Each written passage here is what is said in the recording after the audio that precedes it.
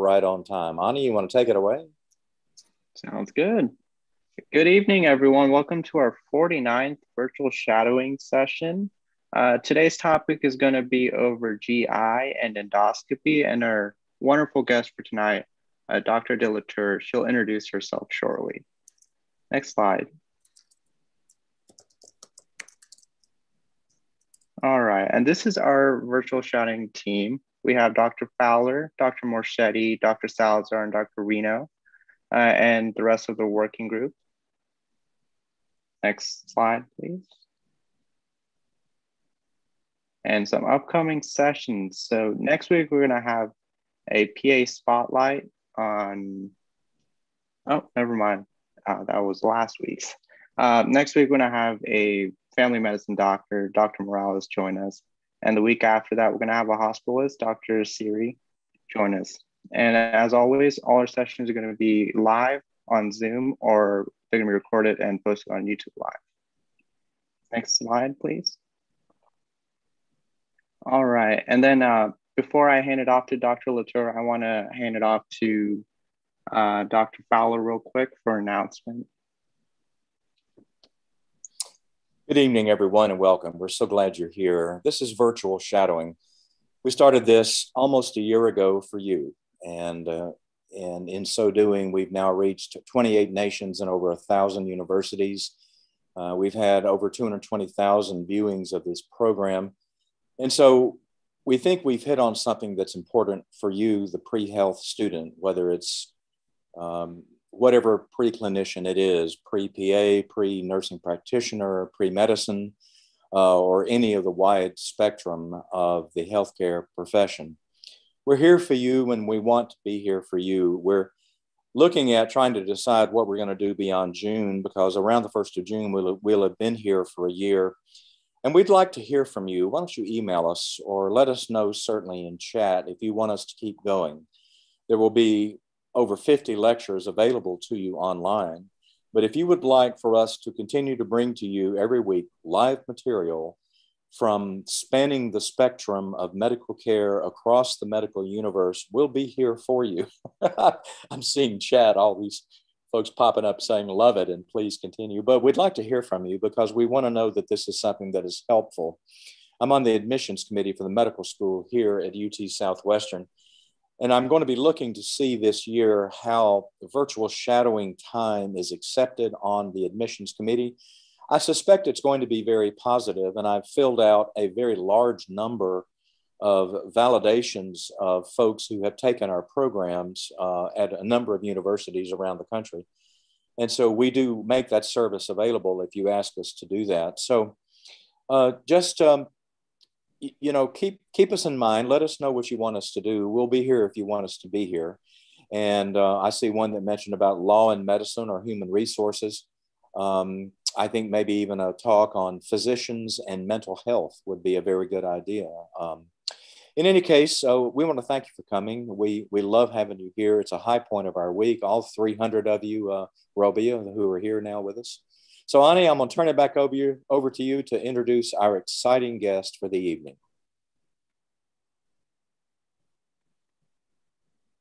Ani, you are on mute, my friend. Sorry, I do want to interrupt. Today, we're joined by Dr. Delatour. She's a gastroenterologist and an endoscopist in New York. And I don't want to give away too much, so I'm going to hand it over and let her explain the rest. No problem at all. Hi, everyone. Thank you so much for having me today. I'm really excited to be joining the virtual shadowing crew for, I think you said your 49th lecture. My name is Rabia Delatour. I'm a gastroenterologist and advanced endoscopist or therapeutic endoscopist at NYU in New York City. And I'm just really excited to be here today. So without further ado, I'll start my presentation. So I wanted to start out just talking a little bit about me, my favorite topic, just just kidding. Um, so how it started, I am originally from Toronto. That's where I was born. My family moved to Buffalo when I was about 7 years old. And then since that time, I've just slowly been traversing the state of New York and haven't really left. But one day, maybe I will. Maybe I'll go to Texas. Who knows where you guys are all from. But I went to Cornell for undergrad, where I got my bachelor's in science. I majored in biological sciences and developmental sociology there. And then I went to Stony Brook University in Long Island for medical school. And these are just some pictures from my journey. On the top right, you can see Cornell. That's in Ithaca, New York. The left is my medical school graduation with one of my friends. On the right is a white coat ceremony photo I found, which is amazing. The state of New York, where I've spent most of my life. Buffalo Bills, for those of you Bills fans out there, we almost made it to the Super Bowl this past year, but not quite. And then here's a picture of my family. I'm married and I have two lovely children who are the most important people in my life. So I just always have to give them a shout out because they're the reason why I am where I am today. So in terms of training after medical school, I spent 3 years at NYU for internal medicine residency. I was then selected to join their gastroenterology fellowship, which is another 3 years. And then because I'm a masochist and wanted the training to never end, I did one more year of fellowship in advanced endoscopy, also at NYU, which was sort of a non-traditional route because they didn't have an advanced endoscopy fellowship, but I wanted to be trained in it. So I asked them to create a fellowship for me, and they were kind enough to do that. And then subsequently, I joined the faculty at NYU. So I stayed where I trained, which has its pluses and minuses. So here's a picture from our match day in medical school. Here's my first day of residency, and here's my first day of fellowship. So Robbie, for them to create a fellowship specifically for you means they really, really liked you. You said it, not me. You said it, not me. That's a very special statement that they really wanted you to stay and be with them. There, when you find people who are willing to mentor you and just foster your growth, like stick to those people. You seem like an amazing mentor to like the students who are working with you. Those people really care about your future and want to help you grow and just succeed and basically, reach for the stars. Those are the people that are going to be your ride or die. You've got to stick with them forever, and they'll just really help you for as much as they can. I have those people at NYU, and that's why I've stayed for so long and will stay for the foreseeable future, because the mentorship here is really excellent. So I'm very fortunate in that sense. Okay, so that's how it went and how it's going. I'm now an assistant professor of medicine at NYU, and last year, I became the director of endoscopy at Bellevue Hospital Center, which is the oldest public hospital in the country and has just an amazing amount of history. So it's an NYU hospital, and I'm the director of endoscopy there, the youngest ever director of endoscopy. And I won't say I'm the first female because I'm one of two. So it's been really, really a huge honor to work there. And I work in academic medicine, which is something we were talking about before we started the lecture. But I really love academic medicine because I get to work with students, with residents, fellows, just trainees in general, and teach, which is something I love to do and something I'm really excited to do today as much as I can.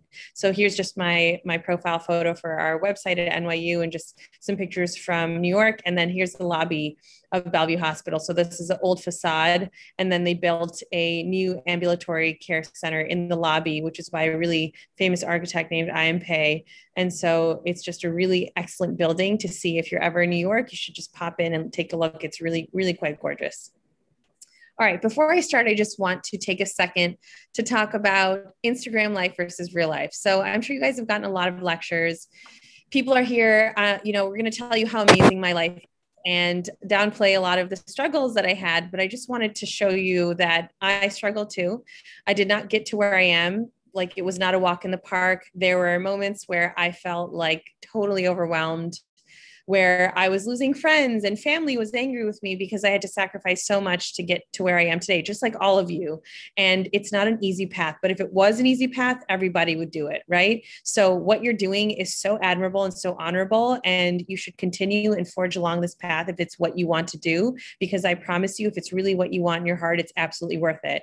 So here are just some pictures of the struggle. And then here's a picture of me on my 27th birthday. I would have loved to have been with my then fiance and my family, but I was with the nurses in the ICU doing a 27-hour shift. And so they got me a Domino's pizza, which they're flaunting like pretty hard in this photo, and a Domino's dessert as well. So that's how I spent my birthday. So, it's not an easy path, but it's definitely worth it.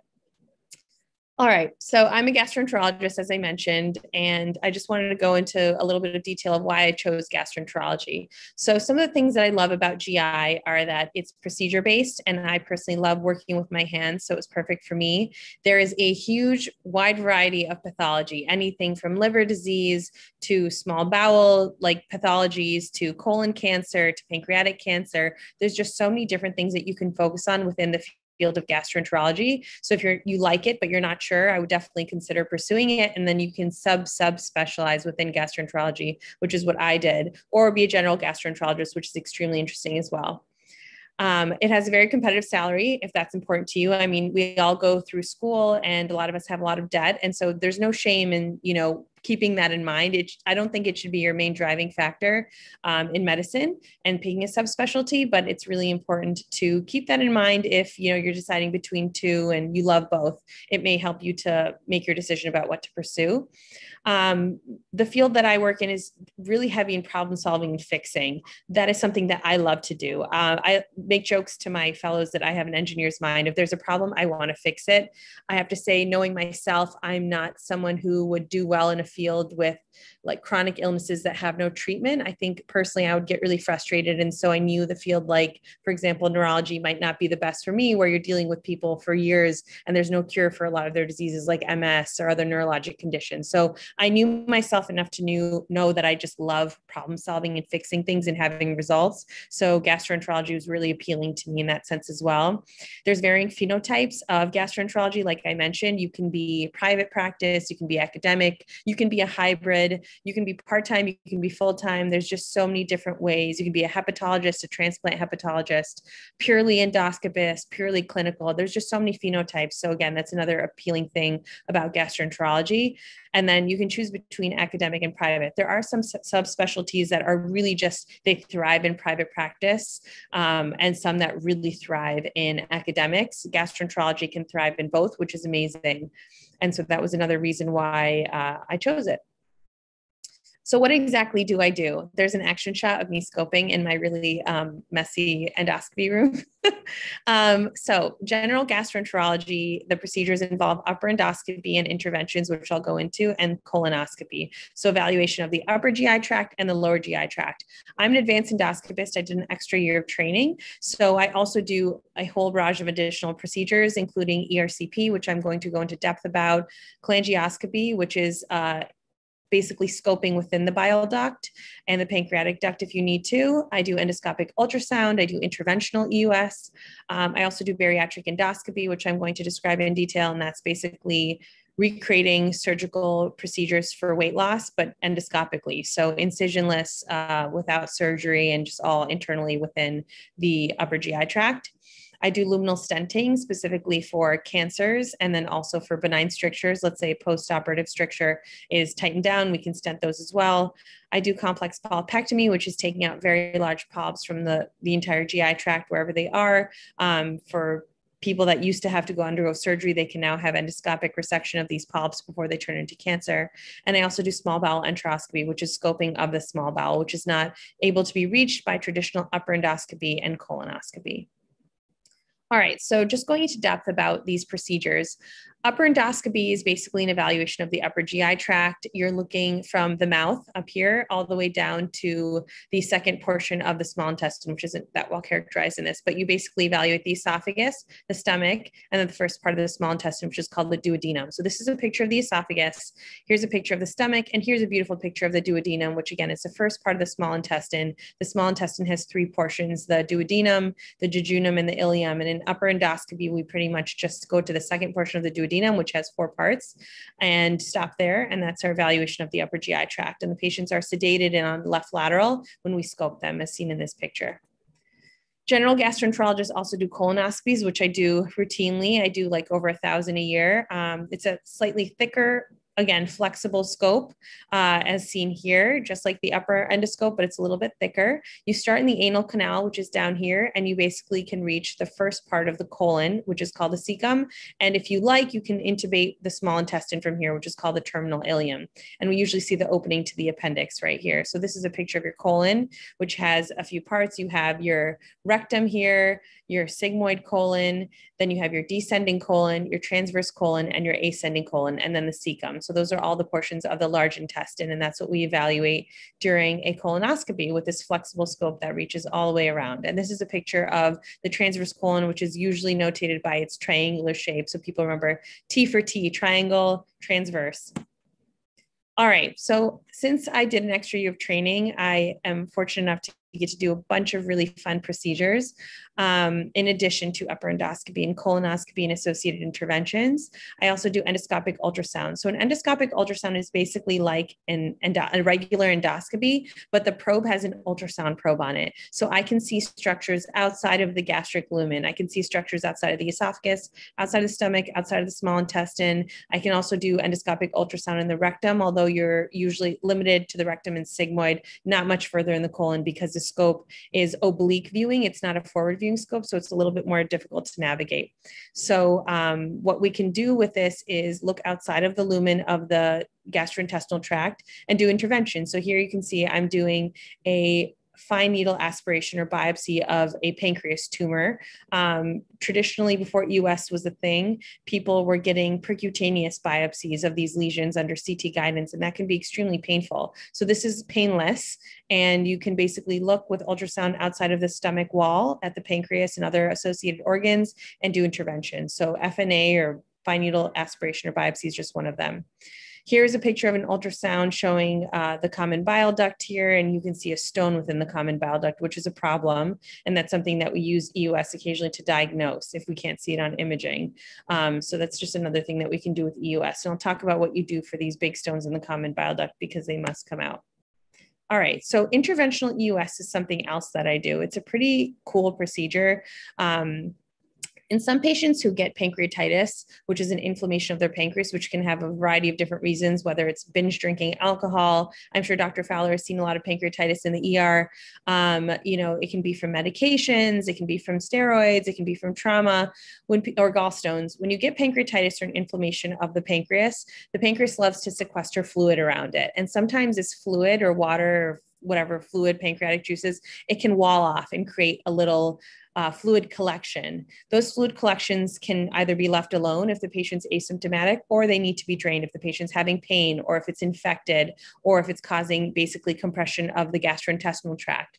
When those need to be drained, historically, people used to be stuck through their tummy and have a bag sitting outside of their body, which is really uncomfortable for the patient.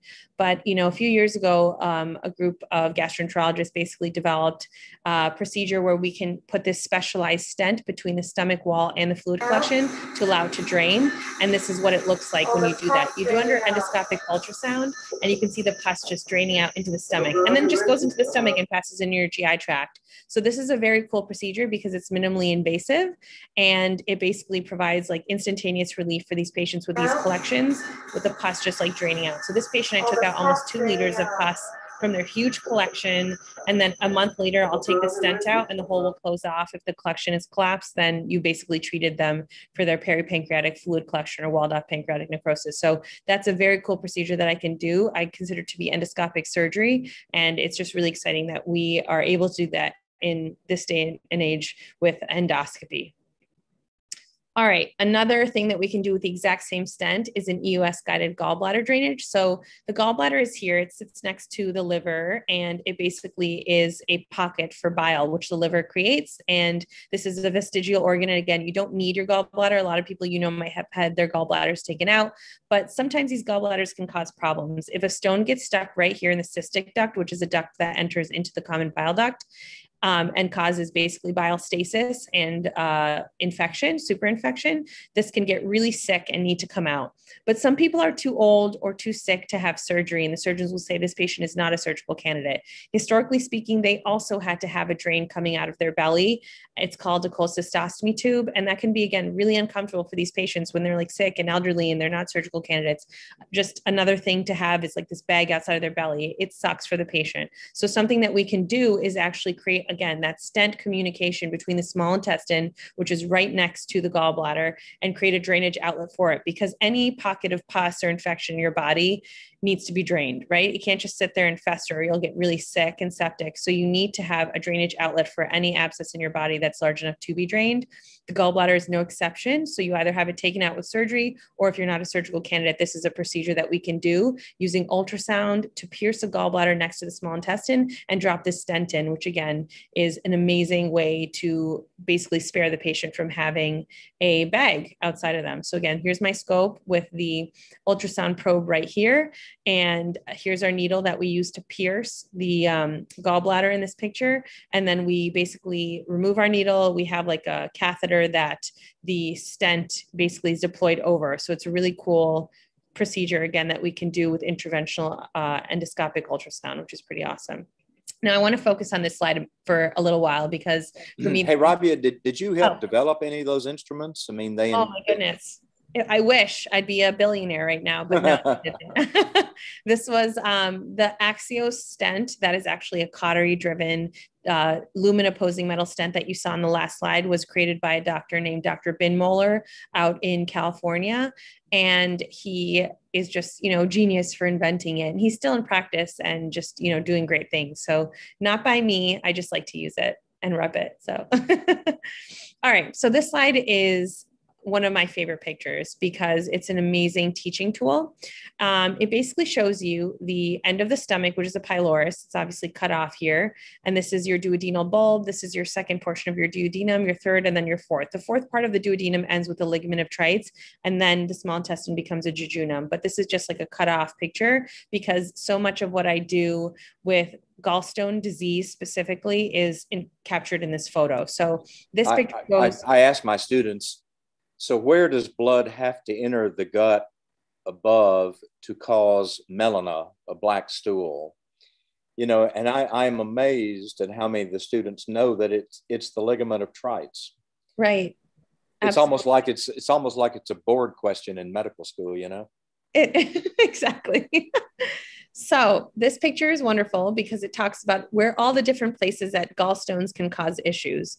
So gallstone disease, it's interesting, right? Gallstones can be three different colors. They can be yellow pigmented stones, which are yellow stones, which are cholesterol stones. They can be pigmented stones, which are either brown or black stones. Brown stones tend to form when you have chronic infection in your liver, like disease like cholangitis, recurrent pyogenic cholangitis can cause brown stones. Black stones are also pigmented stones, and those are usually seen in chronic hemolytic states. So those are the three different types of gallstones you can have. I'd say the most common ones are cholesterol stones, and usually when I pop those out of the common bile duct, which I'll talk about, they're usually yellow. So gallstones tend to form in the gallbladder, obviously, because there's a lot of bile stasis here, bile sits here, and the cholesterol can basically precipitate and cause these bile acids to form into a gallstone, essentially. So the most common thing you'll see with gallstones are asymptomatic stones that just sit in the gallbladder and don't ever cause any problems for patients. That's the majority of patients. You don't need to do anything for these. So oftentimes they like to ask on medicine boards and even sometimes GI boards for a very easy question is, if you have someone with asymptomatic gallstones that was just found incidentally, what do you do? If they're not having any symptoms, you do nothing. You leave them alone. If the stone gets caught in this duct, which is called a cystic duct, because it's what meant to be, cystic is a representative name for the gallbladder. The cystic duct is what connects the gallbladder into the common bile duct, which is right here. If it comes in here intermittently, and that's usually, triggered by fatty meals is the most common thing described in test questions, that's called biliary colic, which is right here. And that's about 20% of patients with gallstones will have that. So whenever the gallbladder is contracting to squeeze bile out to help you digest your food, because it's a repository for bile, if it gets lodged in here but falls out, lodged in here and falls out, lodged in here and falls out, that can cause symptoms while it's lodged in there. And that's called biliary colic. The next step is if it gets stuck in there. Once it gets stuck, that basically means that bile can no longer exit the gallbladder into the common bile duct. And the gallbladder gets really angry when this happens. And that is when you get acute cholecystitis. Because if you have a stone obstructing the bile flow here, the gallbladder is mad. It's like, why are you doing this to me? I'm contracting against basically a clogged drain. It will become dilated. It'll get thickened wall and it'll get super infected because those stones are basically like foreign bodies or niduses of infection. And that's when you get acute cholecystitis. And that is when patient needs to go and have surgery or cool down based on whatever their clinical presentation is. But for the sake of test questions and for your guys' level, if a patient has acute cholecystitis, they should be referred for surgery urgently. They usually end up in the emergency room with pain, right upper quadrant with pain, fever, and then that typical Murphy sign, which we all learn about on our test questions. The next step is number 4. Now, this is a very, very, very unique disease, rare disease, but they love to ask about it in gastroenterology, and it's called Moritzi syndrome. Moritzi syndrome is when you have a stone that's stuck in the cystic duct, but it's such a large stone and it's impacted so close to the common bile duct that the cystic duct stone, and it's very important to remember that it's still in the cystic duct, causes enough compression of this common bile duct that it basically causes an obstruction here. So again, when the stone is in the cystic duct, but it's causing so much compression of this common bile duct that the bile duct becomes occluded, that's called Moritzi syndrome. It's extremely rare, as you can see by this percentage, but it's just something that's in the photo. So I figured I'd just throw it in there and explain to you guys. I did not know about that. I have a question. We have an enormous incidence of gallstones here. The Hispanic population has a lot of Native American genetics to it. Yes, Pima Indians specifically. Pima Indians, yep. Pimas, is that true? Okay. Yes, the Pima Indians have like a 90% rate of gallstone disease. I sent a patient off for surgery this afternoon, in the ER with gallstones. And we see an enormous number of gallstones, so much so that, we get a little bit probably casual about it, I think. Almost anything that comes in a Hispanic woman in the right upper quadrant, you figure is probably at least symptomatic cholelithiasis, if not early cholecystitis. And so I asked my residents, all right, young Hispanic woman comes in with right upper quadrant pain and a fever, and she's vomiting, and her vomit is green. Does that make you feel better, or does that make you feel worse? And they always say, well, that makes me feel worse. I say, well, how does the bile, what is that green color? They say bile. I said, where's bile come from? They say gallbladder. I go, no, it comes from the liver. How does it get from the liver to the intestine? They go, well, common bile duct. I said, and then you mean to the ampulla of Vater and to the sphincter of Oddi? They go, yeah, right. So what does that mean? They say, well, it means that the bile is getting into the gut. So I guess the common bile duct is open. I said, well, in that case, does that make you feel better considering ascending cholangitis, or does that make you feel worse? They said, well, in that case, it makes me feel better. So just a little fun question I asked the residents. Absolutely. That's really, really great. So Dr. Fowler brought up a really good point that I forgot to mention, which is when you have these asymptomatic stones, that's called cholelithiasis versus cholecystitis, which is an infection of the gallbladder due to obstruction of bile flow. So just to go over anatomy before I continue with number 5, right here, what they're not showing is the liver. The liver is a big triangular organ that sits here. It has 8 segments. It's humongous. And sometimes it like crosses the entire belly in some patients if their left lobe is huge. But basically it drains bile. These ducts drain bile from the liver. This is the right hepatic duct and left hepatic duct. They merge to form the common hepatic duct, which is very short in this drawing. But once the cystic duct joins, that common hepatic duct becomes a common bile duct all the way down to the ampulla of Vater, which is basically a tight area made tight by a muscle called the sphincter of Oddi that then dumps all of the contents of the common bile duct, the bile, hopefully not stones, into the duodenum, the second portion of the duodenum. So number 5 is when you have a stone that escaped from the gallbladder, fell into the common bile duct and sits in the fell into the common bile duct and sits here in the common bile duct somewhere. And that can cause an obstruction or it can just be sitting there and be a non-obstructive stone. But either way, they need to come out, because if you have a stone in your common bile duct, you're at risk for an infection, just like you are in the gallbladder if it gets stuck here. The infection is called cholangitis, and that can be life-threatening. So that's always an emergency for me, because I need to go in and get that. So if you have a stone in here and it's just found incidentally, or it's not really causing an infection, you're fine. You have time to take the stone out. It doesn't need to be in the middle of the night. It can be the next day. It can be the next few days. But if you have a stone in here, which is called choledocholithiasis, just on its own. So you have cholelithiasis. Cholecystitis is the infection. Choledocholithiasis is when you have a stone in the common bile duct, and cholangitis is when you have the stone plus infection, or obstruction plus infection. When you have the infection, it needs to come out immediately, which I'm going to talk about how I do that. If you have just a stone, it can come out, semi-urgently versus electively based on the patient and the whole situation. So stone impacted in the distal common bile duct, causing jaundice, biliary colic type pain, and risk of ascending cholangitis or acute biliary pancreatitis. So this duct going right here that gets cut off is the duct to the pancreas.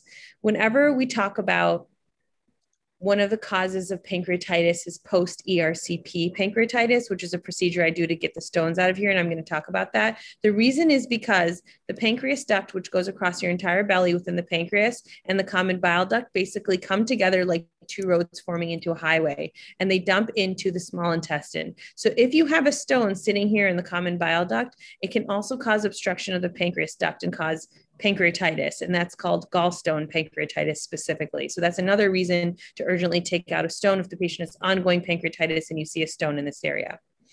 All right. I would comment, Rabia, that in the part that you're talking about right now, that's deep in the right upper quadrant.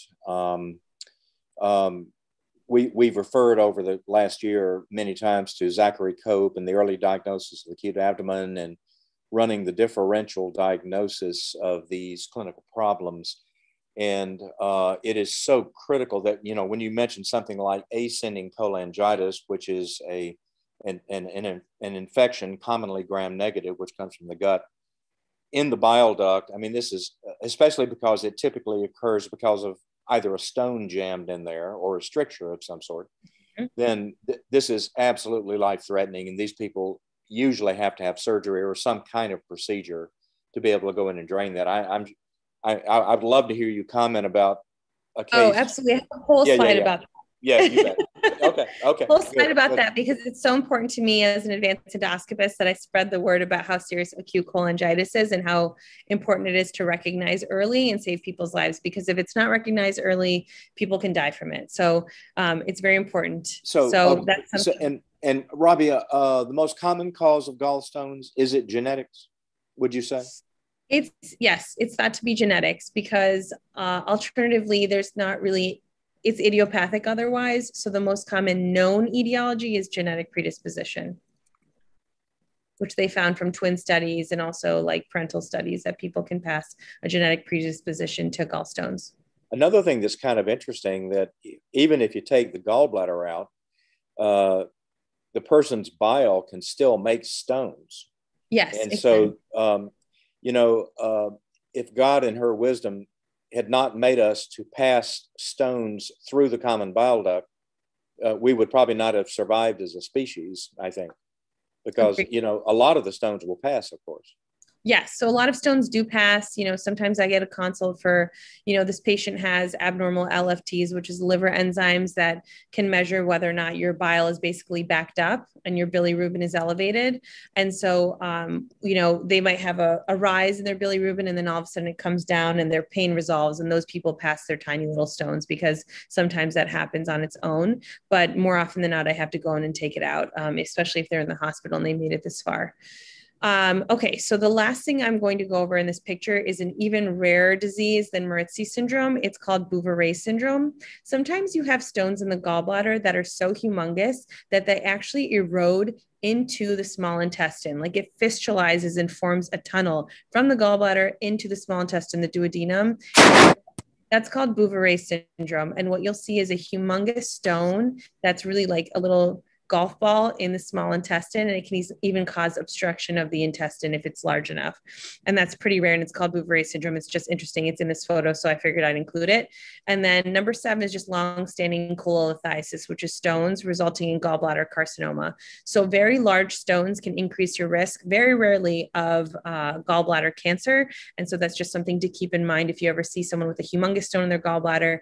Even if they're asymptomatic, it's something you should talk to your surgeon about and see, does this patient warrant a cholecystectomy or removal of their gallbladder? Oh, so okay. You said something I didn't under.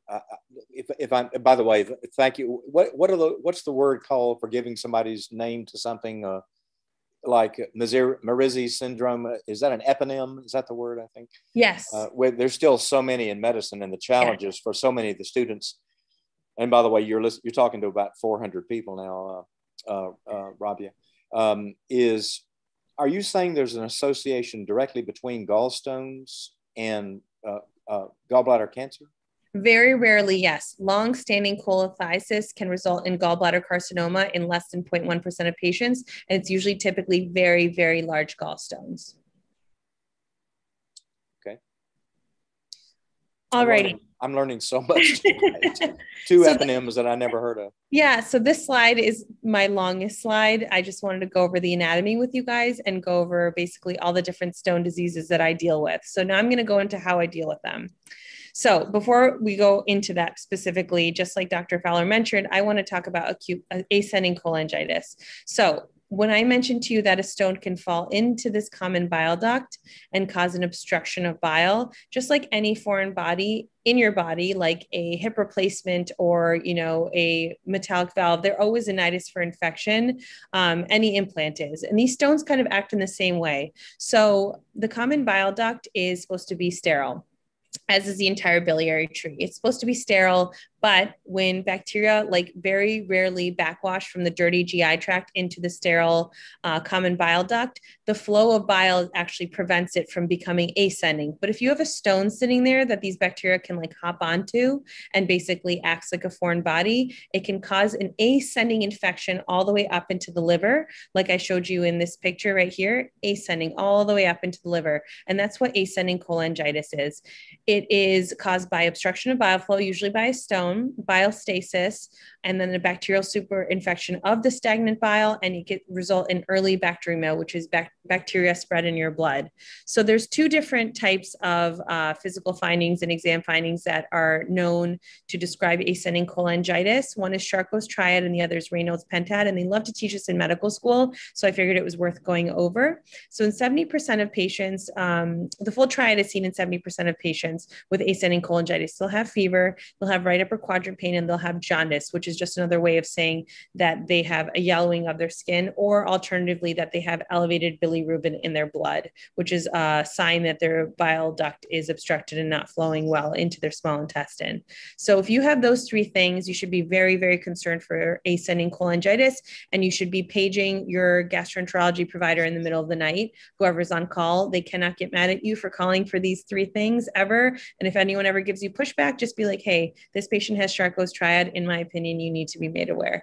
Raynaud's pentad is when the patient's even sicker. It's when you add hypotension, which is a low blood pressure, and mental confusion, which means that they're very, very sick. And it suggests that the patient has gram-negative sepsis, which means that the bacteria is not just in their biliary system anymore, it's spread to their blood. And that's, again, life-threatening. So these are things that, if left untreated and severe, can become such an ascending infection that they can get hepatic abscesses and they can even die.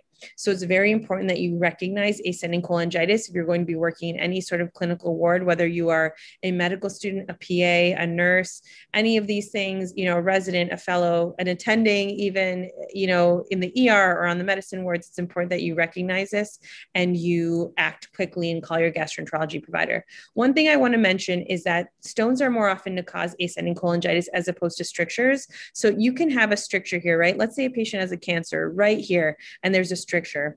Those cancers, interestingly enough, are so tight in their strictures, they're actually protective against ascending cholangitis because they can be so tight. By the time these cancers usually present in patients, the stricture is so tight that it's very hard even for the backwash of bacteria to get up there. So malignant strictures specifically are kind of protective against ascending cholangitis.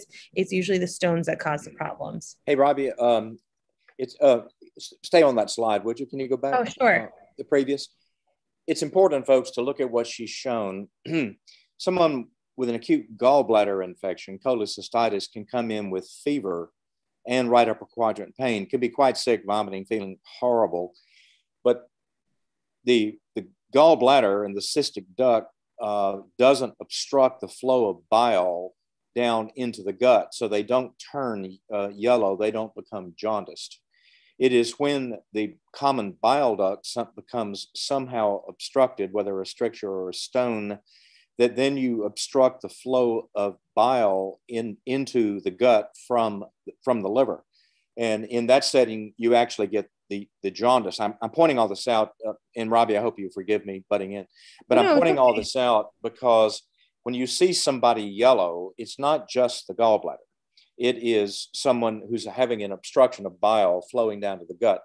And then the second part, which is Reynolds Pentat, adds on to the fact, folks, and we talked about this in our clinical decision making a few weeks ago, that when you add hypotension, which is shock, and mental confusion, which is occurring because the brain is not getting blood supply, this is multi-organ failure.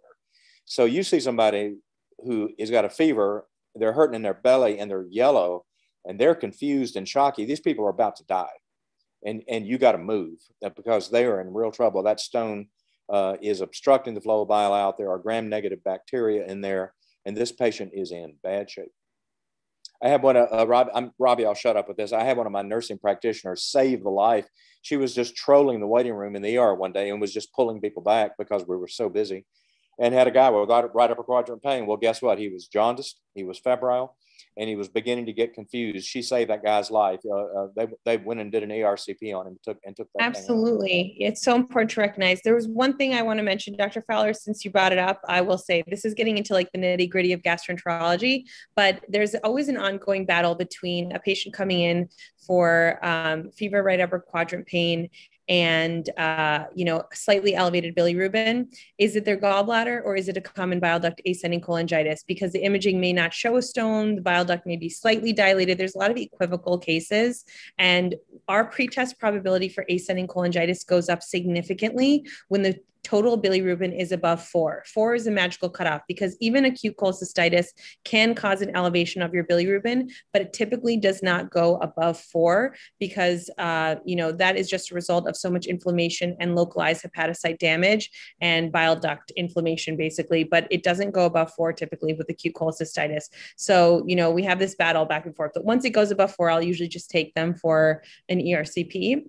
But if it's like 2s, 3s, and they have the imaging findings of acute cholecystitis, we usually get like an MRCP to kind of like, see who's really should do their procedure first. So thank you for bringing that up. All right, so just a little treatment summary, just to go into this one more time because it's so important. Biliary colic, which is when you just have that stone lodging in and out of the cystic duct from the gallbladder, specifically with fatty meals, you should send them for a gallbladder surgery, which is called a cholecystectomy.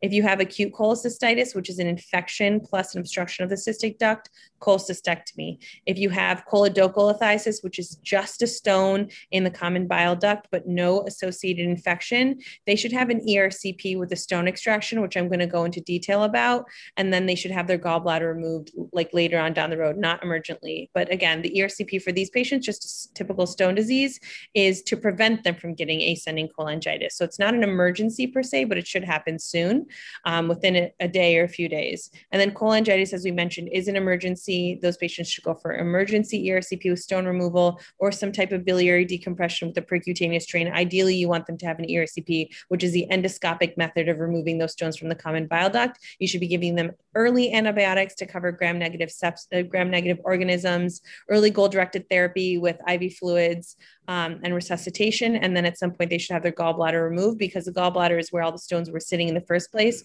That's who gave the common bile duct that gift of the stone. So you got to get rid of that house for stones anyways, and make sure it doesn't happen again.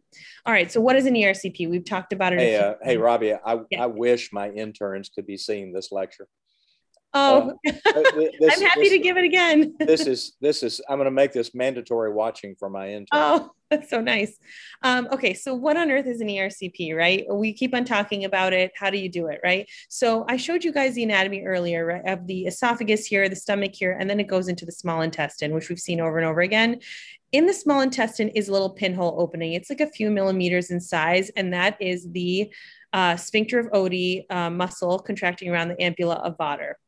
So my job is to basically, I try to describe this to my family. I'm like, I am holding a scope, and from like several feet away, I'm targeting a pinhole and trying to get my tools into that pinhole and then angle it upwards so that it goes into the common bile duct and not into the pancreatic duct. Because if it goes into the pancreatic duct, they can get pancreatitis.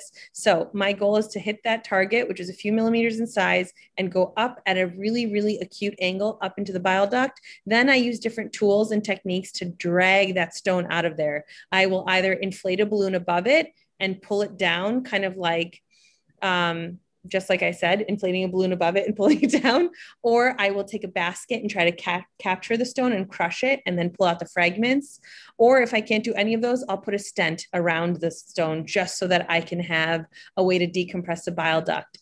Or alternatively, I can go into the bile duct if it's large enough, it's larger than a centimeter, and scope the actual duct, a scope within a scope. And I can go and laser and I can use hydraulic lithotripsy to break the stone up in real time. And that's one of my favorite procedures. So here is my duodenoscope. It's a side viewing scope so that I can look at the wall, which is on the side of the duodenum. And then I basically have shot dye into this common bile duct. And you can see the right hepatic ducts, the left hepatic ducts. It looks like a Medusa head. Here is the common hepatic duct. And then here you actually see the cystic duct take off. The cystic duct always looks like this like coil crazy duct. And then here you can see the gallbladder full of stones, like a gumball machine. So this patient had stone disease, and it obviously came from their gallbladder, which has humongous stones in it. So I took out the stone from the common bile duct, and then I injected it with contrast to make sure that you could see, this is under live x-ray or fluoroscopy, that there's nothing left. There's no filling defect in this common bile duct or common hepatic duct anymore. It's empty. But this huge thing full of stones needs to come out at some point. So that's what an ERCP is. That patient is a sitting duck for another. Yep, exactly. So I was telling the surgeons. What do you have, a dozen stones, and one of them the size of a thumb in there? Yeah, exactly. Exactly. Yeah. So my scope is about 13 millimeters. So if you see like that, this is about a 13 millimeter stone as well. All right, so this is again the ERCP. This is a tool I'm using with my side viewing scope to get into the bile duct. You see how tiny that is compared to my fingers? And I have like, normal size hands. So you can see that this is just like a really, really technically challenging procedure, which is why you need to do an extra year of training to master ERCP. And then obviously you continue to train as an attending and learn, your comfort levels, because it's a very technically challenging procedure.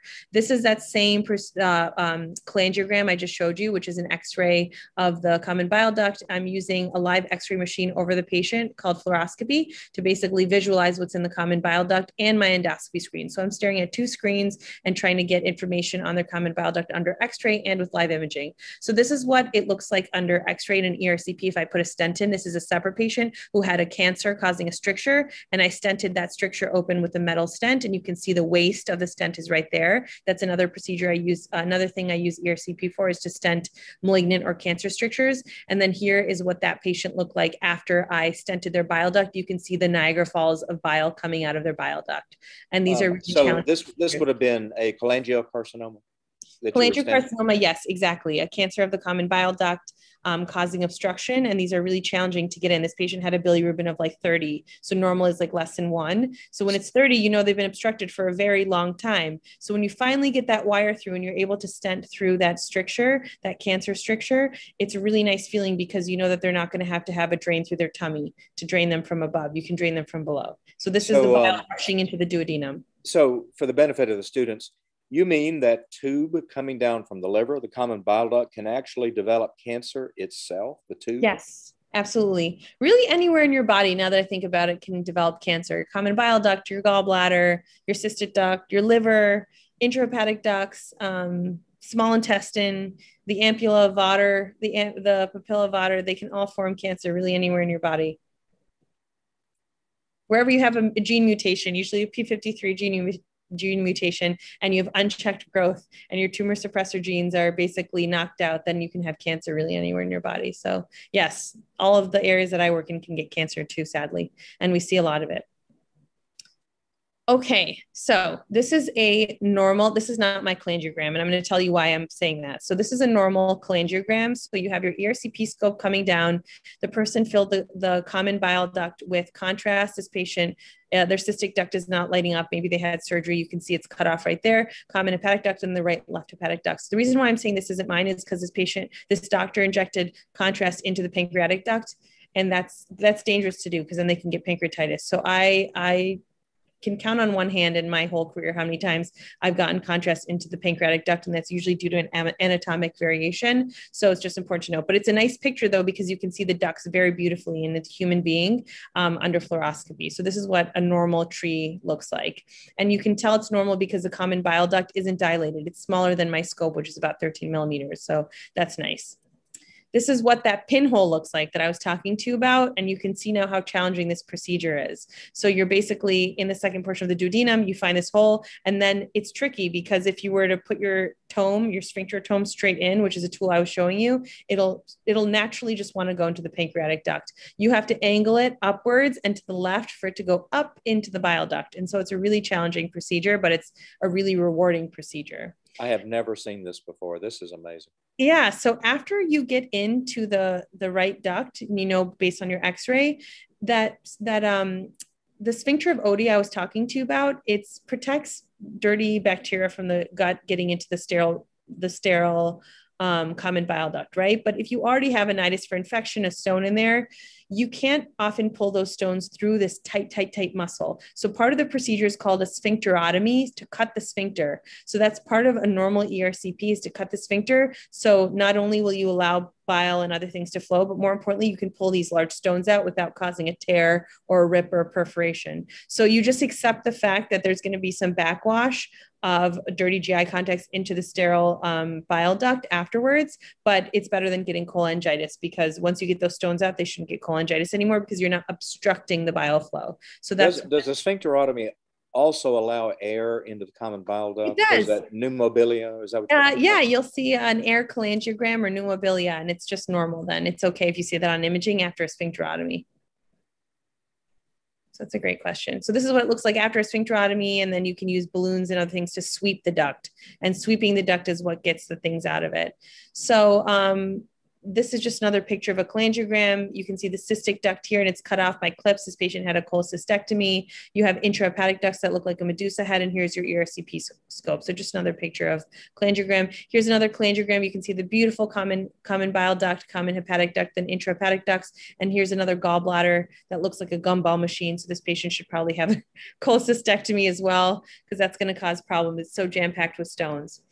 Here is a picture of stones in the common bile duct. So when we're using fluoroscopy or the live x-ray, you can see that they're basically called filling defects. You're not visualizing them directly. You're using x-ray, so you can't say, oh, 100,000 million%, this is a stone. But you know that it's a stone based on the fact that they're beautiful, round, nice, like really well circumscribed things that are filling the common bile duct. And this patient probably has a biliary obstruction based on the number of stones that are in this patient's common bile duct. So those need to be removed. All right, so when I pop the stone out, all the nurse and techs love to make jokes. It's like a baby coming out, and it is. It's a nice, beautiful cholesterol yellow stone that we're pulling out of the common bile duct, and then you've relieved the patient's obstruction, and it's just like a great feeling when that stone pops out.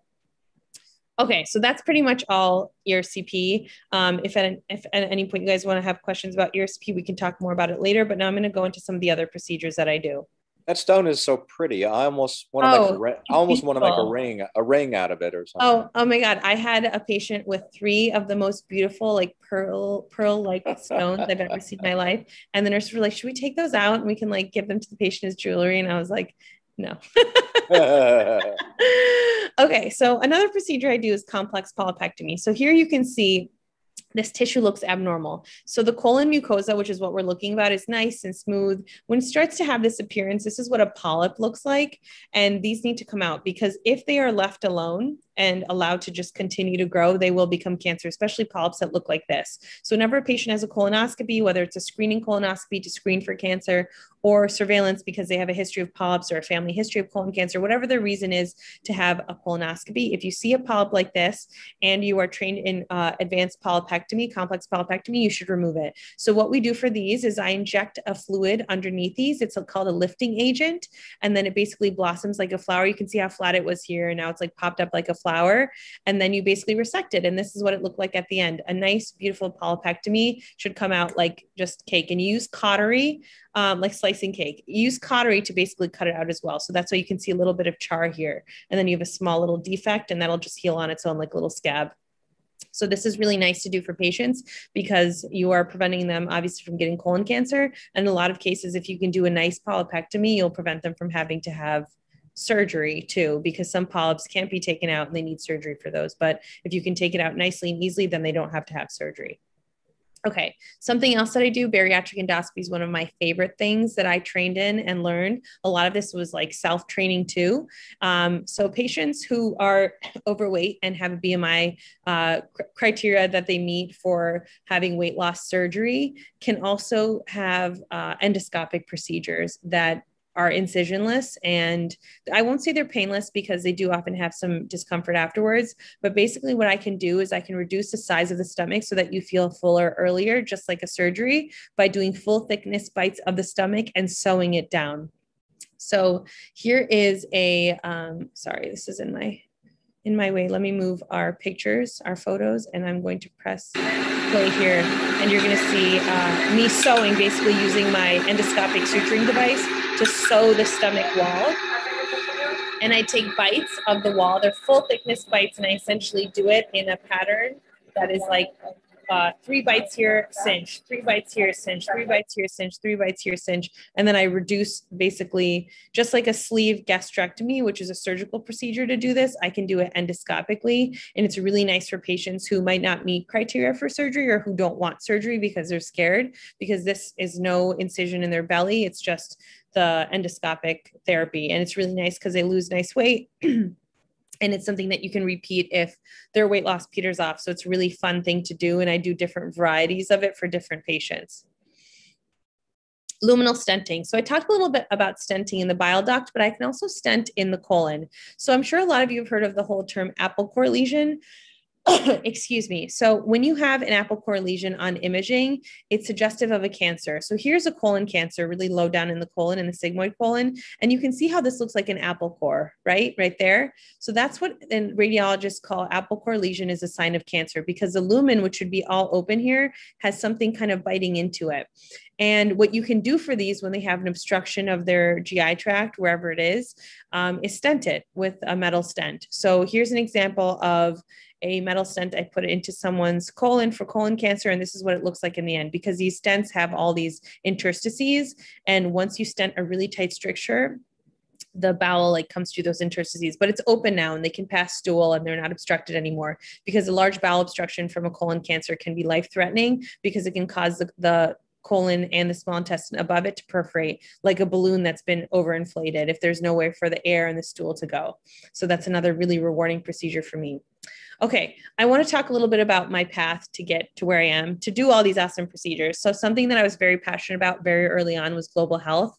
I'm just like totally switching topics here, but I have been fortunate enough, pre-COVID, obviously, to travel the world for my studies, not only as a medical student, but then also as a resident, working in different hospitals across the globe to try to learn more about their healthcare systems, because they're so different than the American healthcare system, which, has its pluses and minuses. So here's just here's a picture from India. I worked in a cancer center in South India for a few months in medical school, and we worked on breast cancer research there, and we're fortunate enough to publish our research. Then I, during residency, was able to go to Turkey, where I worked in a hepatology clinic and at a private hospital to basically earn my keep, taught cardiology. So I taught an EKG course and a cardiology course to Turkish medical students at a private medical school there, which I have to say was like the fanciest medical school and hospital I've ever seen in my life. It had like its own art gallery. It was very nice. So they funded my trip as long as I taught them. And then I got to go work in their public hospital to help patients with hepatitis B and hepatitis C and learn more about their healthcare system there. And then here are just some of the travels that I did while in Turkey. Here is a picture of the Blue Mosque from the Hagia Sophia. Here's Cappadocia and another picture of Cappadocia, which is in Turkey. So the reason why I mention this is because not only am I passionate about global health and not only is it important to me, but it was a great way for me to set myself apart during the application process and show people that, you know, I have this unique aspect to my training that really made me more of an appealing candidate and like something to just talk about during interviews. And I would highly recommend having something like that. It's great if it's something that really interests you, whether it's volunteerism or something along the lines of global health or, you know, music, like someone was just mentioning, Cheyenne was mentioning before we started music. It's like something that sets you apart, because everyone who's in your application pool is going to have good grades, going to have some research, and going to be passionate about medicine. So, you know, when everyone has that, unfortunately, you do have to have something that sets you apart. For me, that was global health. Then moving on to research. So research is really near and dear to my heart. We were talking about this before the presentation started.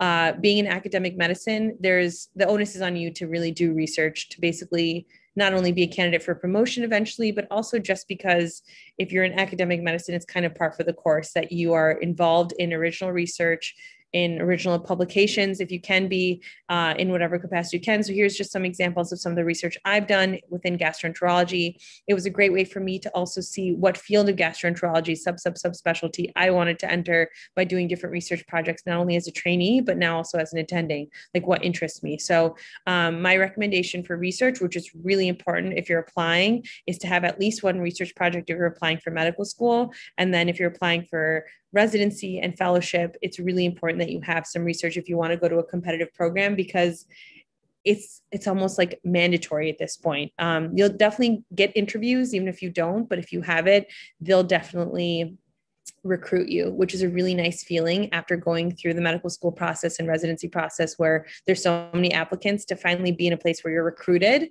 is really nice. So if you do a lot of research, I guarantee you, if it's like good quality research, you will be recruited. And it's the best feeling in the world when a competitive program is like, I want you, as opposed to being like, please take me, please interview me. So I highly recommend getting involved in research and finding a good mentor.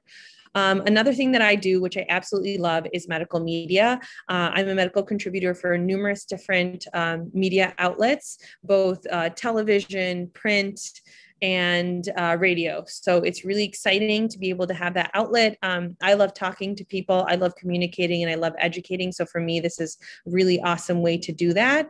And there's a lot of like fake news out there in terms of medicine. So it's a good way to combat that as well, because I really care about spreading, you know, appropriate information, especially with things like COVID and vaccines and stuff like that. It's very important that you spread truth. As a physician, it's kind of our responsibility. So medical media is a great way to do that. Here's a clip about me talking about something that, you know, I probably have no business talking about. It's using a virus to cure bladder cancer. But when you're a medical correspondent, unfortunately, or fortunately, you're asked to speak about things that you might not know about. And that's just par for the course, but it's actually really fun. So another thing that's really important to do is committee work. If you are interested in a subspecialty or internal medicine or surgery, whatever your interest is, all of the different subspecialties or fields within medicine or surgery, whatever you want to do, they have committees or societies or colleges. And it's very important if you're in academics to get involved with the society work, especially if you want to enter a track where you're eventually promoted. So, you know, for a lot of you guys right now, you're focused on getting into med school, getting into residency, getting into fellowship, getting into PA school, getting into nursing school, whatever you're applying for. But down the road, it's also important to keep in mind, if you get involved with these societies early as a trainee, they really want trainees, then it's easier to be more involved when you're in attending because you've already put in the time. So it's a good idea, like if you're, you know, in internal medicine, to join the Internal Medicine Society as a trainee, because it's usually free for trainees, and get involved in whatever capacity you can. They have a lot of good learning opportunities, a lot of like hands-on sessions if you're entering a procedural field. And so it's really nice to do that. I worked on a paper recently for the American College of Gastroenterology, focused on one of my passions, which is sustainability. And I founded a sustainability group at my hospital that I actually just won a national award for, which was really cool, trying to improve our carbon footprint. So I wrote about that, and it was accepted for the American College of Gastroenterology, which was a really nice accolade for me to be able to be recognized like that. All right, next. So this is probably, we were just talking about this before the presentation started, but this is probably my Achilles heel. My biggest weakness is social media, because I find it to be so challenging to, just like, I guess, stay relevant. It's hard. You work so hard. I never build myself as like a social media star or anything, but nowadays, like every doctor has a social media account, and it's just challenging. So I'm admitting to you guys that that's like one of my weaknesses. One of my insecurities is social media. So follow me, help me out, follow me. I'm on Instagram at Dr. Delator. I'm also on Twitter, and I have like no followers because I just joined Twitter a few months ago and I still don't know how to use it, which is like really embarrassing. So if you want to help me out and teach me about social media, I will help you out in life. So there'll be our trade. And I also have a website. And then this is funny. I did this thing with this guy named Dr. Mike, and he is like a social media like superstar. He has like millions of followers, and I'm just like, oh my God, I'm not worthy. So it was very cool to see what he does and how he's a family medicine doctor, but he's created like an entire career out of social media, and it's like so admirable and incredible. I was just in awe of like what he did. We worked on this thing for South Magazine together, and I was just like, this is so cool. I can't believe you get to do this stuff every day. This is awesome. All right, so I want to now switch a little bit and go into tips and tricks that I have for matching, for getting into med school, what have you, because otherwise I'll just talk and talk and talk forever. So I just want to give you some tips that help me and to help you learn from my mistakes. So tip number one, I already talked about this, but I think I need to go into it again. Do something to set yourself apart, whether it's global health, teaching in a different country, traveling, music, volunteerism. You need to do something that sets you apart, because on your application, that is something that not only can your interviewer talk to you about, but it also will make you memorable. They'll say, oh, right, that was a person who's like a concert violinist, or that's a person who volunteered and started their own organization to help, like women in need or children in need. And for me, as someone who interviews people for like each step of the way in medical school, fellowship, internal medicine, what have you, it was really nice to meet people who had like very serious volunteerism, not something like they did for 1 week, but something they've invested years for. That was really great to see. And I think that really sets people apart. Number two, no matter where you are in your training, it's really important to make time for what matters and to have work-life balance. I know that this is easier said than done. I struggle with this all the time, but it's something that's so important to me. I think that you should never neglect your family and your loved ones, whatever the makeup of your family is, whether it's close friends or direct relatives, significant other, children, for career. Because on your retirement bed, on your deathbed, not to be too morbid, I don't think anyone will say, I wish I had taken more shifts or worked more. Most people say, I wish I had spent more time with my family. So in medicine, we are notoriously guilty of not having good work-life balance, but in any capacity that you can, it's important to do so. I still remember one of my closest friends from college was in town in New York when I was in med school and asked me to hang out. And I was like, I have an anatomy quiz in 3 days. Like, who cares about I'm not saying who cares, but the anatomy quiz had no consequence on my future, but I really didn't speak to that friend anymore. And so, that was like the one chance I probably would have seen to see my friend again. But, find balance. However you do, find balance is just important. It's very hard right now when you're in the training stage, but eventually when you find yourself choosing a career field, it's important to keep balance in mind, because family, again, whatever makeup your family is, it's just, they're the most important people in the world. So it's important to give them time. Just a few pictures of my family, some of my friends, and then traveling, which I love to do pre-COVID. All right. Another thing I want to mention is that medicine still has a lot of growing to do. So, it's amazing to me that medical school is nearly 50-50 now, male, female. I think that's really wonderful. And if you look at the pictures from the days of yore, like the black and white photos of medical school when there were 99% men, maybe one woman once in a blue moon, like we've come such a far way, but we still have a lot of growing to do. So my field specifically is still 70% male, 30% female in the gastroenterology fellowship. And in advanced endoscopy in 2019, only 12.9% of the people who applied were female. And that's 9 people. out of 70. So that's really not a lot. I think that number is getting better, but it's just important that we have diversity, whether it comes to gender or race. It's important because representation matters. And, it's also important that we have representation so that people feel like they can do it. I didn't think I could be an advanced endoscopist until I met a female advanced endoscopist who had a family and basically captured all the things that I wanted to do with my life and made it seem possible for me. So if I hadn't seen that, I wouldn't have done it. And so I'm really appreciative to that mentor of mine because she changed my life. And I'm really appreciative of that.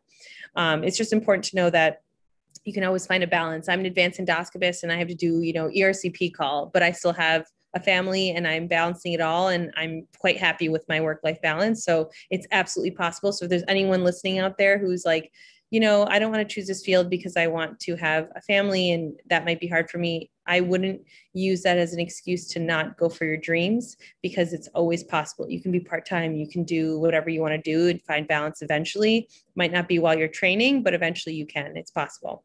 Okay. So in terms of mentorship, my tip number 3 is finding an effective mentor. I cannot tell you how important this is. It's probably one of the most important things you will do as a trainee. Like just speaking to Dr. Fowler and how he's interacting with a lot of the students who have put on, this lecture series, like he seems like a really great mentor. If you find a good mentor, stick to them, but you have to prove your worth to them for them to really take you seriously. Do projects with them and execute.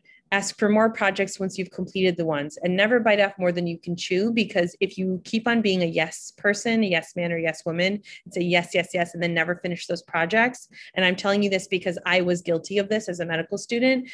People lose faith in you. And then once you develop a reputation, it can be hard to backtrack and be taken seriously by that person again. You might have to find a new mentor. So if you find a good mentor, do not squander that relationship by just saying yes, yes, yes. It's very, very, very, very, very much so okay to say, I have too much stuff right now. I don't think I can do this project with you, but I would love to work on something with you in like 1 month, 2 months, whenever. So just make sure that you meet them halfway and that they're not just like helping you and you're not doing anything for them. It should be like a give and take relationship.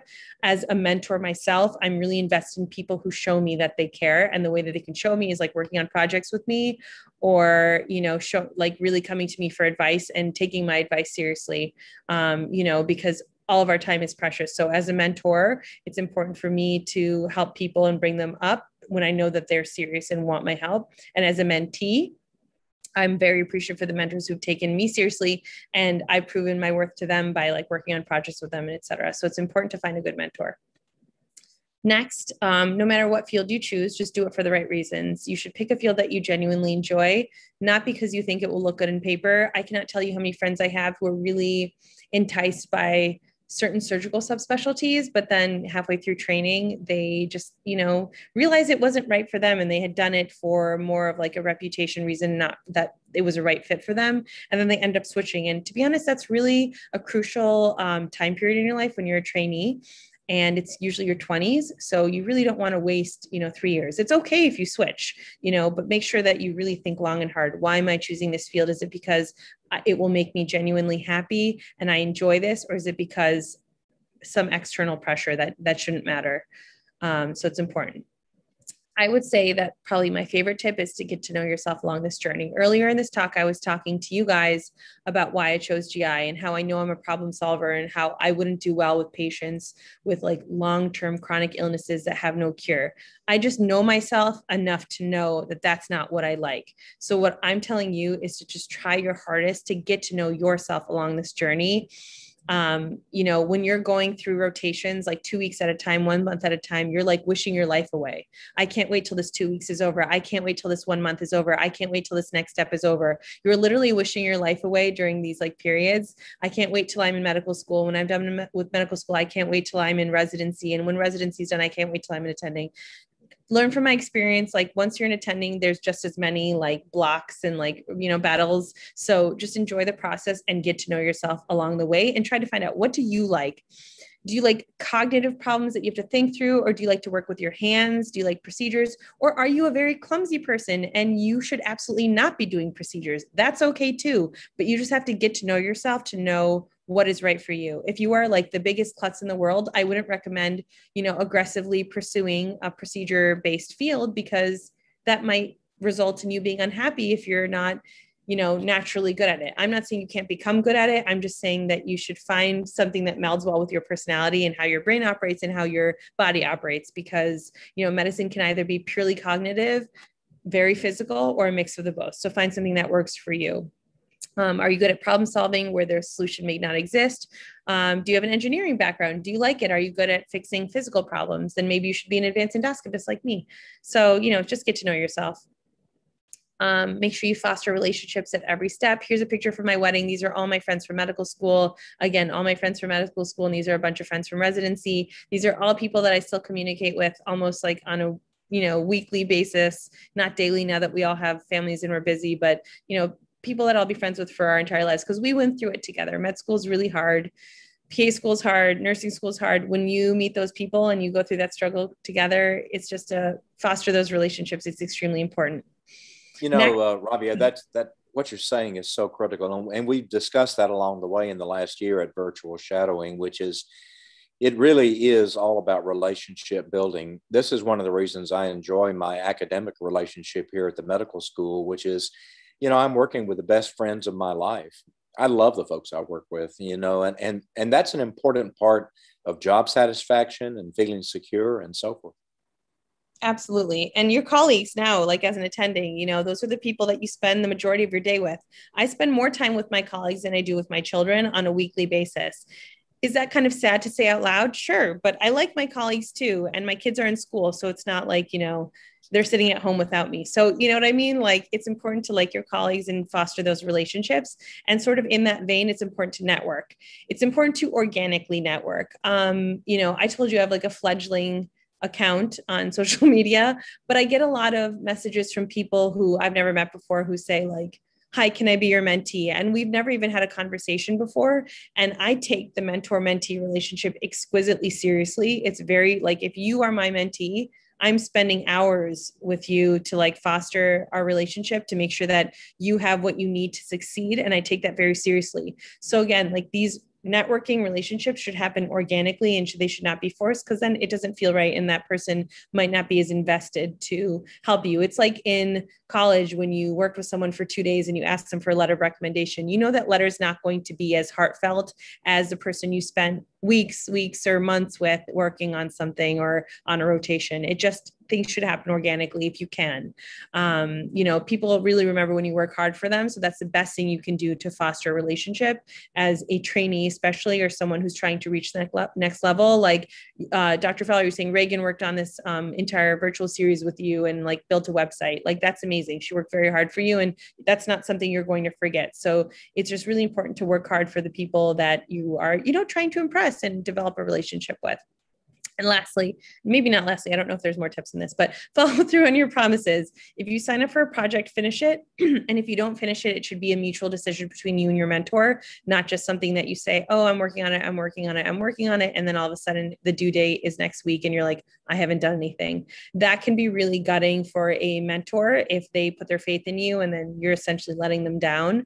If you volunteer for an organization, commitments should be, I won't say a year is a little excessive, but in an ideal world, really commitments should be something, it's a long-term relationship to really look effective on your application.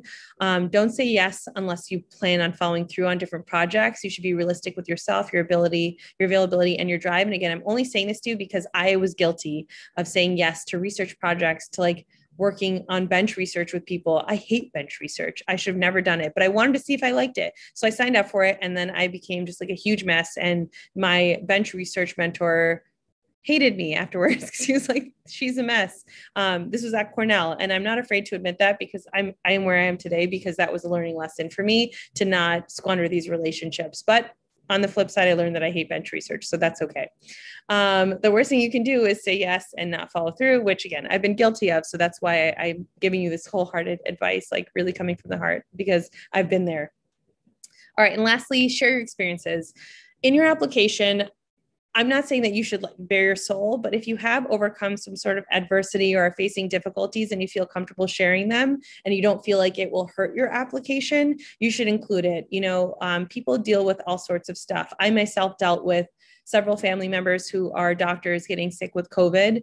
And it was really a difficult and challenging 2 years for me. My own father, who's a physician, got sick. And so if I was an applicant, that's something that I might have included because, being on the patient side of things is a lot different than being a doctor. And it really is an eye-opening experience. So it's important to share what makes you human in your application, no matter what you are. I think people really relate to that. And it also makes you memorable as an applicant. So it's just something to remember. And then just a few words to live by before I finish up. Rumi, who is an amazing, Sufi poet, philosopher, said, "What you seek is also seeking you." And then the second quote, I actually made up myself. And I know it's so weird to put in a quote by yourself because I'm not like a deceased poet, but something I made up a while ago words that I live by are, I may never be a household name, but I will be a big name in my household because my priority is my family. And I can definitely try to be a household name. Sure, I'll give it the old college try and I'll try my hardest, but I will absolutely be a big name in my household. I will not be an absentee family member and my kids will know me. So that's just, something that I live by every day and it helps me get through, challenges at work and stuff. I remember that. All right. So I know you guys might have some questions and then just another shout out for me because I'm just desperate. Just follow me on social media. And that's it. Hey, Rabia, excuse me. One of the students asked, would you mind if they contacted you on Instagram just to check in, say hey, and maybe absolutely. I get tons of messages from people who have questions about applying, trainees who have just want advice or just want to say hi. I would be more than happy. I respond to all of them. That's awfully kind. Thank you. All right, folks. Ani, take it away. We have a lot of questions. There's a lot of questions, yeah. And there's a lot of specific questions related to your procedures too. I wish I kind of interrupted you a little bit earlier, but I'll just go ahead and get those out of the way. Sure. One student asked, what makes polyps so complex? So polyps can be tiny little nothings. They look like little pimples. They can be 3 millimeters, 4 millimeters that you just pick off with a biopsy forceps or like a cold snare, which is just a lasso, and you just essentially rip it off and it's nothing. Those are routinely removed by general gastroenterologists. When a polyp is larger than I'd say about a centimeter or 15 millimeters and starts to laterally spread and may need to be removed in several pieces, then it becomes a complex polypectomy. Within gastroenterology, when we look at polyps, we actually classify them not only on their appearance, what type of pit pattern they have, which is like the actual design that you see within the polyp, like mucosa, but also like their contour. So they can be elevated, they can be pedunculated on a stalk, they can be areas of depression, and those all tell us signs about whether or not there may be an underlying cancer within, like a pocket of cancer within them. So when these polyps get very large, they become complex polypectomies to remove because you need to do specialized procedure like injecting that stuff underneath to elevate it. And that's when a polypectomy becomes an endoscopic mucosal resection or EMR. And that's what we consider to be complex polypectomy.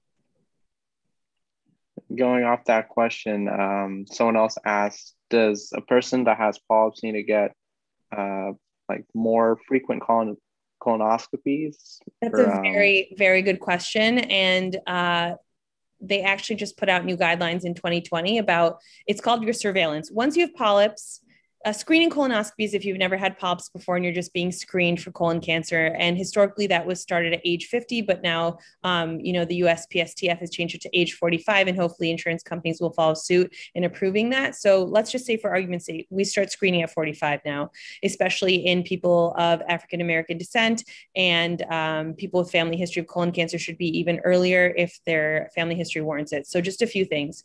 If you have a family history of colon cancer, you need to be screened 10 years below whatever the age of your direct family member was. So for example, if your father had colon cancer at age 40, you start screening at age 30. Otherwise, everyone else gets screened at age 45. With no history of polyps, you start at 45, no family history, you start at 45. And if you have, 1 or 2 polyps, then you repeat in 7 to 10 years. If you have 3 to 3 to 10 polyps, you repeat in like 3 years. And then if you have more than 10 polyps, the recommendations say less than 3 years. And so there's like different guidelines on this, but the AGA just put out guidelines recently, and I can pull them up for you guys, but I'm pretty sure if it's like 1 to 2 polyps, it's 7 to 10 years. I think it's 3 to 5 polyps, it's like 3 to 5 years. I think it's 5 to 10 polyps, it's 3 years. And then if memory serves me right, if more than 10 polyps, it's lesser. But yes, if you have polyps, you need more frequent colonoscopies. Awesome. That is really useful to know. Thank you for sharing that. More questions. I think this is going back to that, the case with the stomach relating to the pus. Can you get sick from all the pus? In your GI tract? Mm-hmm. Like spilling into your gut? No. No. You'll get sick if that pocket of pus has no exit. So again, any abscess in your body, whether it's like a gluteal abscess in your butt or like in your leg or, in your tummy, they need to be drained. Pus is just like basically an infected pocket of fluid that needs an outlet. Otherwise, it will fester. Sometimes you get tiny abscesses, like in Crohn's disease, for example, they can get little abscesses like from fistulas and stuff. And those are like a centimeter and they're too small to drain. And, sometimes you can give people antibiotics. And if the antibiotics can penetrate your pocket of pus in your body, it might shrink on its own. But when they're that size for the peripancreatic lesions and they're infected, you have to drain it.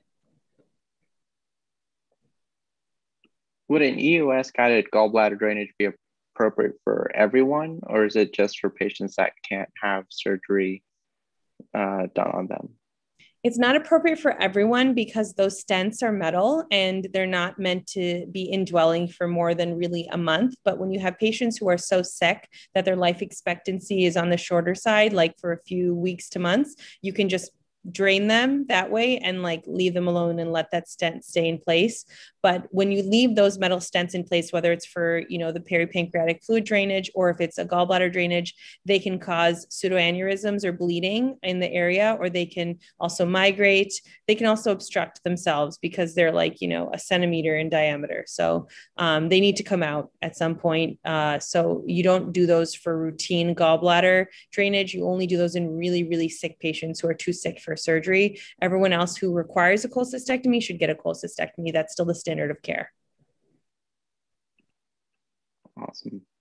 Another question came up. Asked, what are the potential complications of ERCPs other than pancreatitis? I think you mentioned that. So post-ERCP pancreatitis is one. Another risk is bleeding, because where you do that sphincterotomy, that like cut up of the muscle, that can bleed. It's actually interesting. The angle at which you cut matters. So I always cut at 11 o'clock for my sphincterotomy, or for you guys, it looks like that. 11 o'clock, because that results in less bleeding. If you cut at 12 o'clock, like straight up, like a zipper, that has a higher risk of bleeding. You can also have perforation because, again, you're cutting the sphincter, but if you cut too far into the duodenum, the mucosa itself, you can cause a perforation. You can perforate the bile duct. You can have all sorts of complications with that. You can also be unsuccessful in your ERCP. I guess while we're on ERCPs, how many times did you have to sort of practice that procedure before you felt comfortable in or confident in doing that? I think it depends on the person, but you should do a full year training. In my opinion, I don't think anyone should really be doing ERCP in 2021 without doing an advanced endoscopy fellowship. I will say that that's not always the case. There are some places in the country who will accept graduating fellows after having done like 15. I personally, like being an academic physician who's part of a training program, who did a training fellowship myself, I'm biased, but I don't think that you can reach the appropriate level of skill from just doing a few, because those 15 that you do as a general GI fellow are usually watching. You're not necessarily doing them. So I think that anyone doing it should have an extra year of training in advanced endoscopy, but that's not always the case. But that's kind of a political question. So you're baiting me. Just kidding. It was not me. It was one of our audience members that asked that question. I'm just relaying. I'm just the messenger here. I'll switch more into sort of non-technical questions. So someone asked, how do you balance all these things in your life, especially with work and family? Like, they asked how your typical day looks like. That's a great question. So I am very fortunate to work at a public hospital, which is very important to me. I work at Bellevue. And again, it's a public hospital, so we serve the underserved, the indigent, the needy. We have a prison population. We serve undocumented immigrants. I love where I work. The schedule I have at my hospital is set up so that I'm able to balance these things because as a director of endoscopy, I have some protected academic time, or administrative time as well. And so I have time to do that. And then also, during my first year as an attending, I was like 85%, so like part-time, which was very important to me because my children were very young at that time. And so I was able to do advanced endoscopy. At that time, I was the associate director of endoscopy, and I was 85%, so part-time. And that's what I was saying earlier. You should never be fearful of a career because, X, Y, and Z told you that it's impossible to like have it all or do it all with that. You can be a part-time transplant surgeon if you want. You don't always have to work full time. You just have to find the job that is right for you. And again, I think almost every different field in medicine has so many different phenotypes that you can find something like that. It just might take some digging. You might not be in your favorite city in the world. I happen to be, I love New York, so I'm happy, but it's just about finding the right fit. Again, working at a public hospital also has like some downsides. I don't have as much support staff as the people next door to me in like the more private-ish hospital do, but it's okay because, things just balance out and I'm happy. So you just have to find the job that's right for you. And again, you can always carve out something that's right for you too, because let's say, for example, you're in a job for 10 years and then your life changes. You can always talk to your bosses, your mentors, and say, how can I make this work? And hopefully you have supportive people in your life and in your career who are willing to make it work for you and say, how can I carve out a time? We have an attending who works with us who's been at Bellevue for like, I want to say 25 years. She doesn't want to retire, but she doesn't want to work full time anymore. So she's going to go down to 60%. And that's amazing for her. She'll work 3 days a week and be able to spend the other two like with her daughters who are like home from college. And so that's going to be perfect for her. So as long as you have a supportive environment, you can carve out a field that works for you. And that's what I've done. Someone asked, what are the minuses of working at the place that you trained? You guys are going to get me in trouble. Okay, so I'm going to be brutally honest because that's just my personality. One thing I will say, moving from fellow to attending, is that sometimes you're just treated as a super fellow, even though you're an attending. It can be hard to make that transition when everyone sees you as a trainee. That's probably one of the only downsides is like the respect, because people are like, you were just a trainee a few minutes ago, and now all of a sudden, you want to be like the big man or big woman on campus. And so it's just important. I'm a very humble person. I don't need, like a lot of I don't need people to like bow down to me. Like I am what I am. And I have a good working relationship with all my colleagues. So, luckily the respect just came with the job, but there were people in other fields who were like, oh, you were my resident like 2 years ago or 3 years ago, and now you're an attending, that's probably one of the only downsides. There's so many pluses though. I know the system intricately. When a new attending comes and is like, oh, how do I get this patient admitted? I'm like, I know all the landline numbers. Like I can call anybody and just get it done in 5 minutes. And I think that just knowing the system, knowing the patients, knowing where to go, like knowing where everything is, it's just like a lot of pluses to staying. It's also like a huge compliment to be invited to stay where you trained. It's, they know you so well and they still wanted you to be faculty. I think it's a huge honor. But yeah, the only downside in my mind is just sometimes in the beginning, it can be hard to be taken like very seriously as an attending when you were just a trainee, but people at NYU were very kind. So that wasn't too much of an issue for me. That's wonderful to hear. Someone asked, so I know you briefly sort of discussed academic versus private in medicine. So someone asked what specialties sort of thrive well in those respective fields. So I would say that almost any field can do well in both, but there's some things like, let's say transplant surgery. If you're a transplant surgeon, I think, and again, I may be speaking out of turn here, but most transplant surgeons are academic centers because most transplant centers are academic centers. I don't know too many private practice transplant surgeons. I know they exist, but it's not like the most common thing in the world. So there's an example. Almost any other field you can do private and academics. Internal medicine, all the subspecialties, you can do private and academics. It just depends on what you want. At what time during your medical school route or that did you decide to go abroad or teach abroad? I went, so in medical school, the only summer you get is between first and second year. At least that's how it was when I was in medical school. And so that's when I went abroad for 3 months. And it was on scholarship from the medical school, which was amazing. Stony Brook has a scholarship to support international global health interests.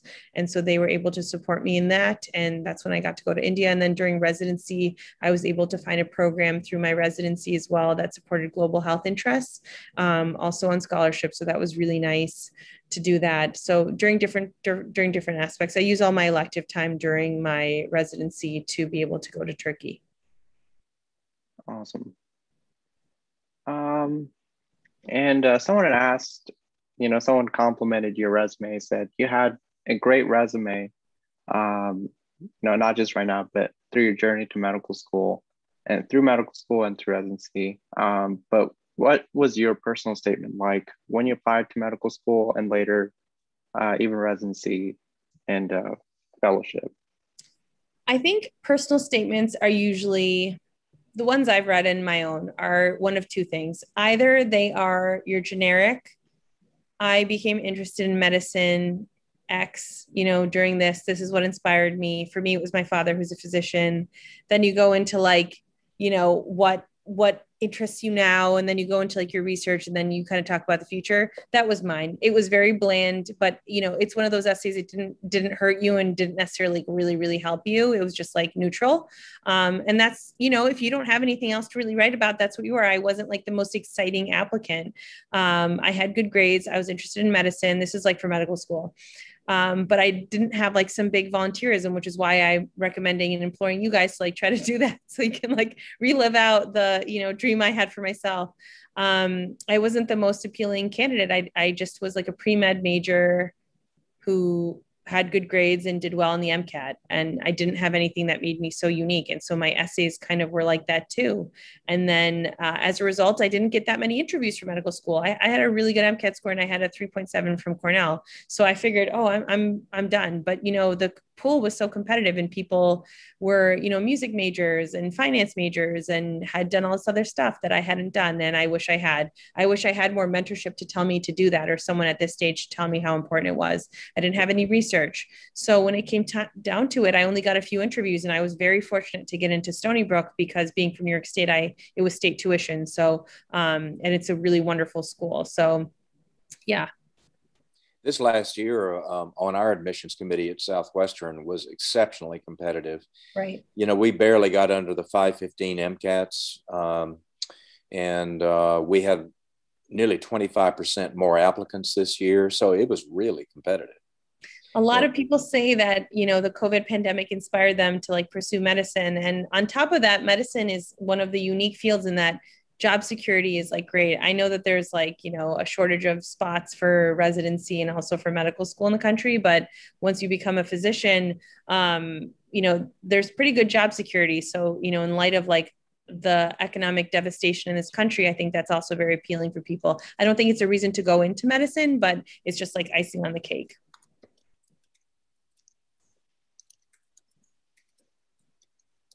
Someone commented or complimented you, said you're such an eloquent speaker, and I have to concur with them. They also said, I figured you had speaking experience on camera, which is no surprise. That's so nice. Thank you for that compliment. I really appreciate that. I have to say, I used to be a very nervous public speaker. I was a very shy child and a bookworm. And something that I like to do to push myself out of my comfort zone is the media stuff, so that it's usually live television and you have to think on your feet. So I like to practice my public speaking and be able to communicate with people as well as possible. But, it took time. It didn't come natural to me. It just took a lot of practice, not in front of a mirror, but like with real people. Ani, why don't we Yeah. ask we've taken so much of our time. Why don't we ask one or two more questions and then we'll begin to wrap it up a little bit. Okay. I just wanted to go off the public speaking, but did you have to sort of get used to talking to the general public versus, to your colleagues or to your patients? I'm sure it's a little different talking on TV than it is talking as a physician at the hospital. Sorry, what the question is? How do you get sort of used to talking on camera in front of TV and sort of directing your answers towards the general audience on TV? It's very nerve-wracking. I'd say the one thing that made me feel really good is I do mostly like local New York City television, so there's a lot of viewers. But the first time I was ever on TV, I was really nervous, like sweaty palms, like so nervous. And one of the cameramen walked by and could tell I was nervous. And he said, "Don't worry, literally nobody's watching this." And I was like, okay. I was like, okay, that made me feel so much better. And now I'm just like, it's like talking to friends.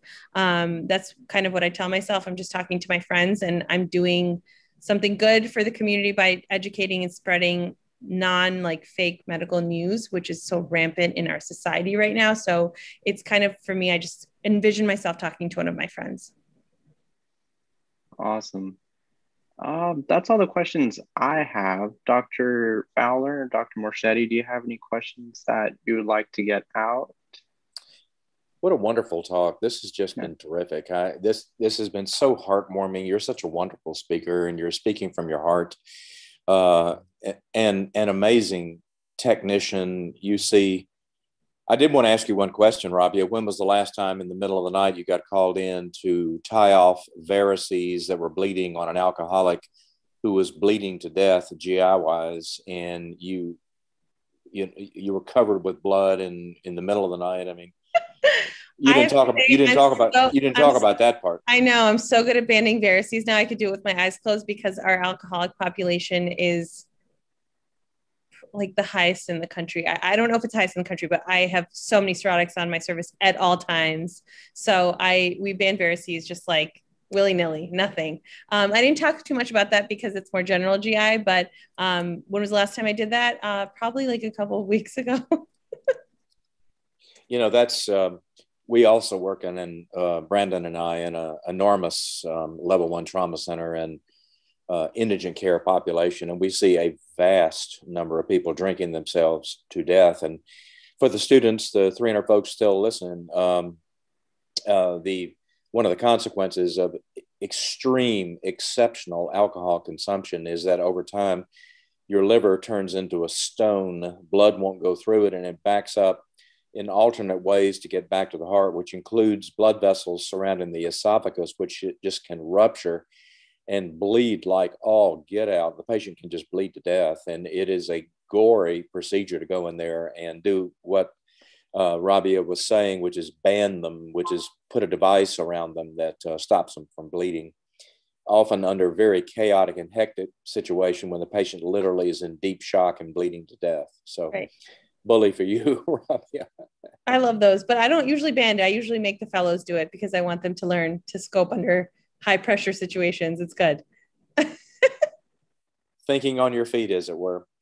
Rabia, any last words to our students? You want to give them a word of encouragement? You're dealing with everything from medical assistants to future PAs, future NPs, and future medical students. So give them a last word of encouragement. Of course. Best of luck to you guys. I'm going to say what I said in the beginning. What you're going through right now is so hard, but if it was easy, everybody would do it. So just like keep your head down and just keep on going. You're going to do great things, and you're going to do one of the most honorable things in the world, which is help people get better when they're at their most vulnerable. So just keep at it. You got this. There was one other little thing I wanted to point out. It's a little piece of trivia. I'm sure you watched with interest as Ruth Bader Ginsburg was on her last legs and having to go back in the hospital periodically to have a stent placed into her bile duct because of, or a pancreatic duct because of her cancer. And so that was right down your alley, I guess. And I'm sure you were watching that with some interest. Yes, right down the alley, right down the road for me. So yes. May she rest. She was a wonderful servant of our nation. Well, Rabia, thank you so much. We'll typically have about 5,000 individuals that will watch these talks. Each of them will have a medical career and go take care of 100,000 patients in their lifetime.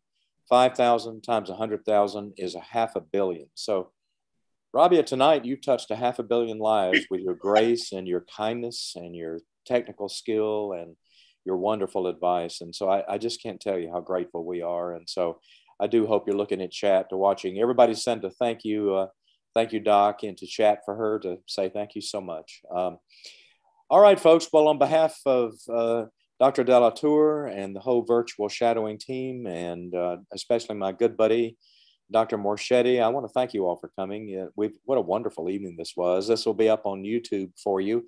Ani, do you want to show them the exam information? Yes. Dr. Latour, if you have a next slide, I think that should have. Yes, sorry about that. Yeah. So this is the assessment information. You guys can scan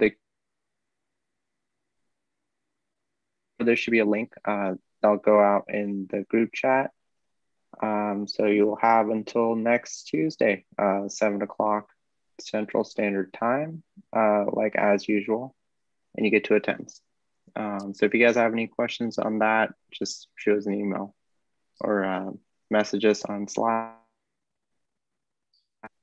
So we thank you all for coming, and we hope you had a great night. We have another exciting talk for you next week. We're going to be here if you keep coming back, but we'd like to hear from you and get some feedback. Have we covered everything you wanted to see, or are there other topics that you would like to see? And, do you want us to keep going? Because we'll be here for you.